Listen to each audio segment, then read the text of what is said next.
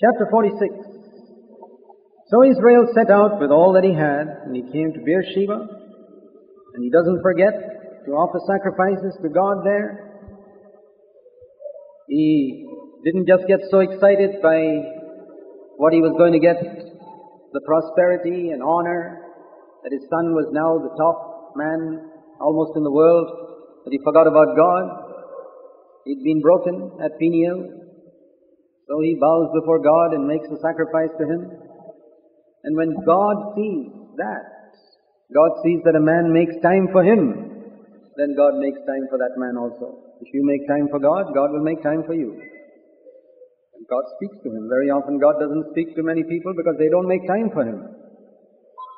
And God spoke to Israel in a vision and said, Jacob, Jacob. We saw that in an earlier study. This is one of the 7 places in the Bible where you have this double call, like Abraham, Abraham, Jacob, Jacob, Samuel, Samuel, like that. Jacob, Jacob, and he said, here I am. And he said, I am God. Go down, don't be afraid to go down to Egypt, I'll make you a great nation. I will go down with you to Egypt. The important thing, brothers and sisters, is not whether we go to Egypt or whether we live where we are. The important thing is that God can say to us, I will go with you where you are going. Then we are all right. It is not that such and such a place is spiritual or such and such a place is not spiritual. The thing is for God to go down with us in all our movements. And that's what Jacob wanted to be sure of. Lord, years ago my grandfather went to Egypt and he got into problems. He brought back an Egyptian maid and got a son through her called Ishmael that caused problems. And you told my father Isaac not to go to Egypt when there was a famine. You remember that? We studied that in Genesis 26. Now what shall I do? God says, go. God's will for another person is not God's will for you. He may tell one person not to go somewhere, He may tell you to go. Each of us need to have an individual contact with God. The important thing is that we know that God is with us in our movement. And so He takes His children, the sons of Israel, they carried their father Jacob and their little ones and their wives. They took their livestock and their property and came to Egypt. His sons and his grandsons with him, his daughters and his granddaughters. When it says his daughters, we don't really know whether it refers to whether Dinah had other sisters or whether it's referring to his granddaughters and his daughters. But anyway, they all came down, and the sons, there's a list given here of all the grandchildren of Jacob. And this is where we see that Benjamin, verse 21, he had 10 children. He was not really a baby or a small boy at that time. He must have been past his mid-30s. And these are the sons of all the other sons of all the children of Jacob. Verse 26. All the persons belonging to Jacob who came to Egypt, his direct descendants, not including the wives of Jacob's sons, were 66 persons. The sons of Joseph who were born to him in Egypt were 2, all the persons of the house of Jacob, including Joseph and Jacob and Joseph's 2 sons, verse 70. And then he sends Judah before him to Joseph to point out the way before him to Goshen, and they came to the land of Goshen. And Joseph, there we see something. Goshen was quite a distance from where Joseph was living in Pharaoh's palace. But though Joseph was such a big man, and though Joseph was around 40 years of age, he still had such a respect for his father that he goes out to meet him. He's a big man, he's 40 years old, but he does not fail to respect his father. This is the man whom God sends. This is the type of man whom God sends.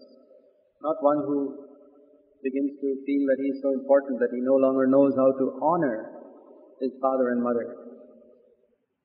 Do you know that you have to honor your father and mother all the days of your life?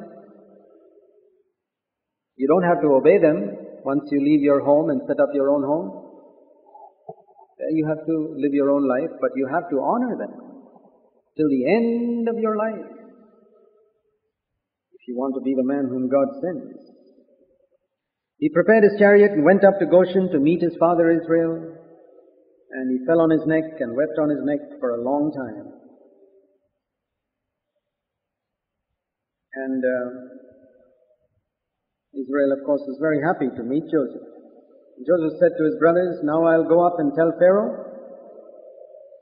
and will say to him, my brothers and my father's household who were in the land of Canaan have come to me. And these men, my brothers, are shepherds, for they have been keepers of livestock. And they have brought their flocks and their herds and all that they have, and it shall come about when Pharaoh calls you and says, what is your occupation? That you shall say, your servants have been keepers of livestock, from our youth even until now, both we and our fathers, that you may live in the land of Goshen. For every shepherd is loathsome to the Egyptians."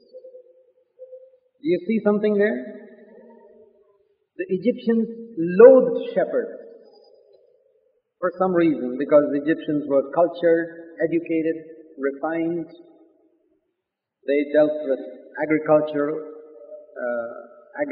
work with the lands.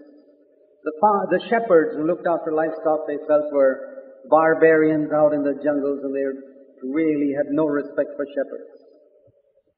And what we see here is Joseph telling these people, tell them the truth, that you're shepherds. And I'll tell him that you're my brothers. Even if they loathe you, you're my brothers. My brothers are shepherds.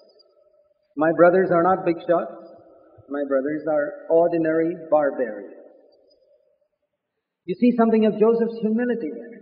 When Pharaoh asks you, oh, you're Joseph's brothers, are you? What are we? We're just barbarians. He says, tell Pharaoh that. There's really so many things that we see in Joseph's character which is really stands out. And he says, you'll get the land of Goshen to live in, because that's, in a sense, it'll turn out for your good, because that's a good land and the Egyptians won't want you anywhere near them. So he'll allot that land to you, and that's a good land, and you stay there. Well, that really struck me, that Joseph was not ashamed to call these barbaric shepherds his brothers, even in the presence of Pharaoh. Because when Pharaoh asks you, what are you? Say, we're shepherds. And every shepherd is loathsome to the Egyptians.